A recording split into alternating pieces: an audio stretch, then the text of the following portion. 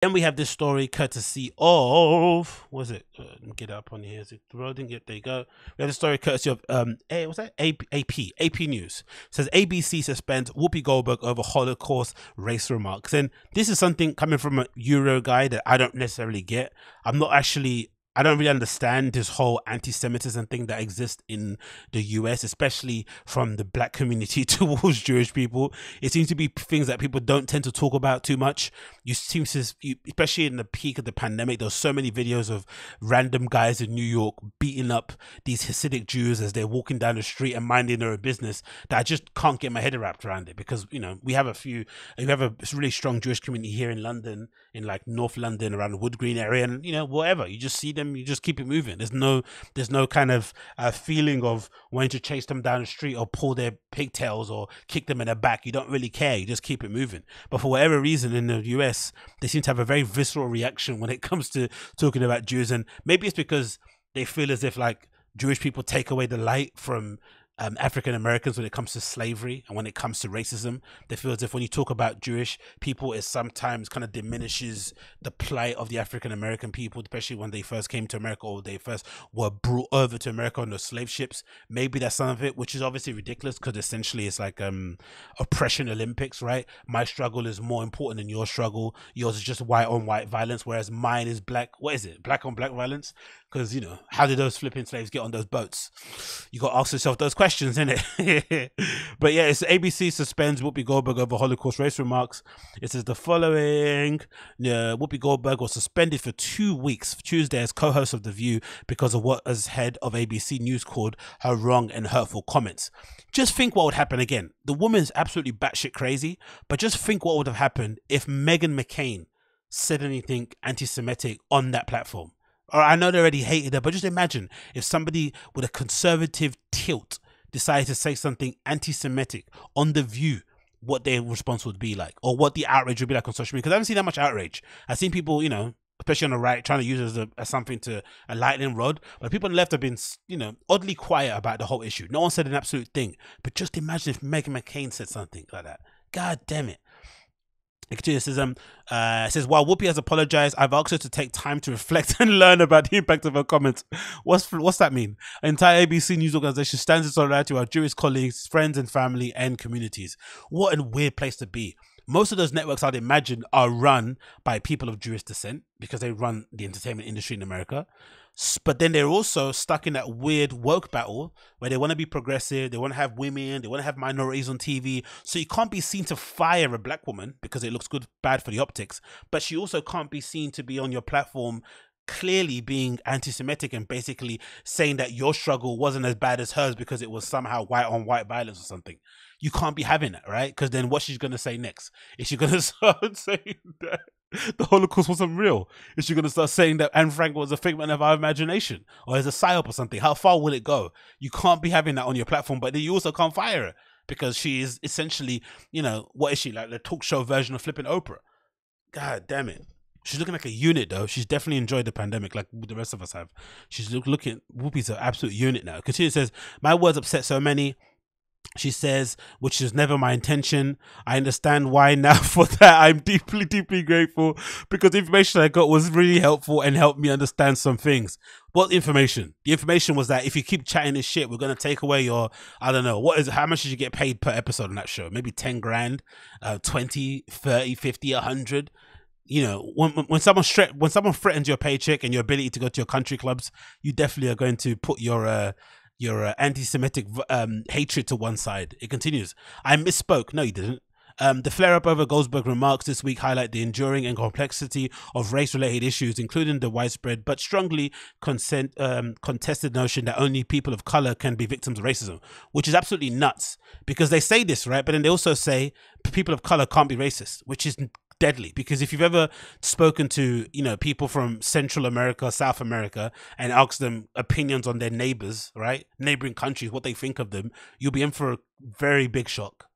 And they look the same. Yeah, especially to the naked eye. They look exactly the same, and they have some very, very racist opinions about people that live just a few miles away from them. So to think that other people, just because they got a little bit of a tint in their skin tone, can't be racist is ridiculous. But, you know, what do I know? It says the effective immunity. I'm suspending Whoopi Goldberg for 2 weeks for her wrong and hurtful comments, Goodwin said. The View brought on Jonathan Greenbelt, CEO of Anti-Defamation League, and the author it could happen here on Tuesday to discuss why her words have been hurtful. Jewish people at the moment are feeling besieged, said Greenblatt.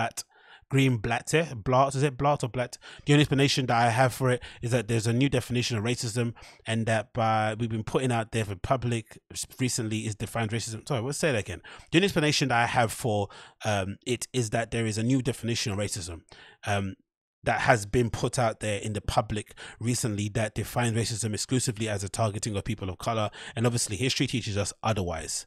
Everything about Nazi Germany and about the targeting of Jews and about the Holocaust was about race and racism. That's the unfortunate, what's an unassailable historic fact. Kenneth L. Marcus, chairman of the Louis D. Brandeis Center of Human Rights Under Law, linked to Goldberg's remarks to broader misconceptions of the Holocaust, Jewish identity, and anti-Semitism. In her era, she was reflecting on the misunderstanding of Jewish identity that is both widespread and dangerous, that is sometimes described as erasive anti-Semitism, the definition of anti-Semitism.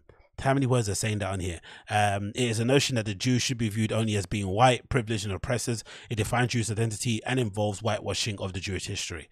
Marcus referred to the use of the anti-Semitic stereotype about being powerful and controlling and sinister, and coupled with downplaying of denying anti-Semitism. Mate, welcome to our world. Do you know what I mean? The amount of flipping watermelon, chicken, and running and athletic jokes I've had to kind of field in my day, or when people are shocked and appalled that I can't rap and stuff, it's like, come on, man. I don't know. Anyway, no one can get into Whoopi Goldberg's head, but I think what she's trying to say is that the Holocaust is about hatred, it's about inhumanity, it's about what human beings would do to one another, is that is humane. Imagine if you would have told Hitler whilst he was snorting speed and giving her speeches that sometime in the future people like Whoopi Goldberg would essentially be trying to explain his hatred in some way, shape, or form. Just imagine what he would have thought if you would have told him that, like in years, in years in the future, there are going to be people, who you clearly would have hated, that are going to be out there weirdly defending you or trying to explain away your hatred in some way, shape, or form, or fighting for you in your corner.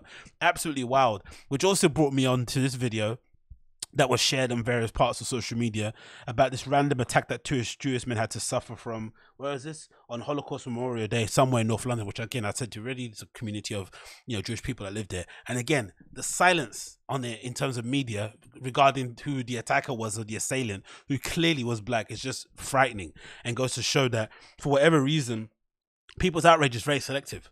If it happens to one minority group, it's okay. Happens to another minority group, it's the end of the world.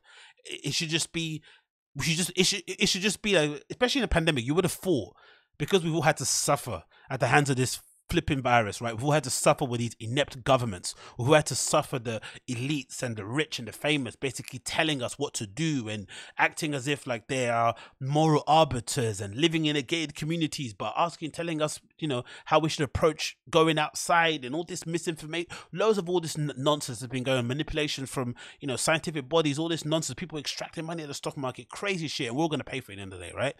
Cool. You would have thought that would have brought us all together, right? Because you would have thought, okay, cool. We are all being trod on. We are all being treated like less than. These people don't care about us. They view us as peons. But instead, it's actually separated us more and more, which is definitely one of the things that's disappointed me the most, I think, of the pandemic. I haven't been surprised by the governments basically being unwilling to relinquish control and not allowing people their freedoms or the ability to choose or the ability to say what they want. That's not surprising.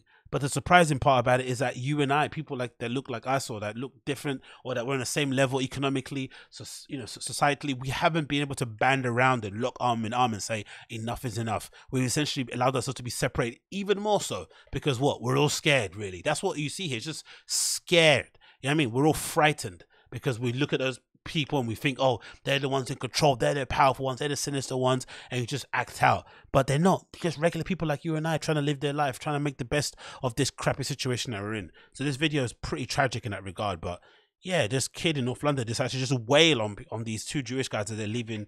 I guess they're leaving their store, their home. I'm not sure what it is. They're putting the blinders down, and it's crazy, crazy clip, man. Nothing gets said by it on the media. Or he walks past them and he kind of starts wailing on them. Bang, bang, bang. They try and fight back, but it's not gonna work, innit? This kid clearly is 20 to 30 years younger than them. Sprightly, bendy dude hitting them with his bare knuckles. Oh, just terrible. But again, silence from the media. Silence, because why? The assailant happens to look like me. It wasn't me, I promise, because I'm not that skinny, but it's just horrible. It really, really is horrible. The selective outrage. And again, if that was the other way around, there will not be a pause on this issue. God damn it, man. You actually think it's a bad boy for doing that. But hey, Whoopi Goldberg got told to sit on the bench. Whoopi Goldberg got told to sit on the bench.